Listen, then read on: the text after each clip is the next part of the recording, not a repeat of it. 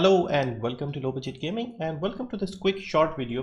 So a lot of people seem to be having issues activating the Uplay games through Epic, and a lot of people are getting that error where it's asking them for the activation code. So let me show you how to do that. Just go into your Epic Games launcher. You can also launch your Uplay in the background. You can see here with Watch Dogs it says Ubisoft login required. Just click on that and it will automatically connect your Uplay and Epic thing together.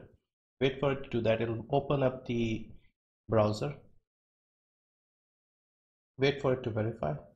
Now what I did was I had logged into both the Epic and the Uplay launchers already, so it becomes a bit easier to do. Yeah, just give it a few seconds to connect the two accounts.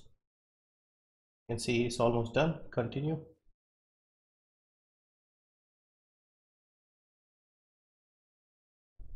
It's done. It says you can now close the window. Let's close the window. Wait for this one to refresh. Don't cancel this.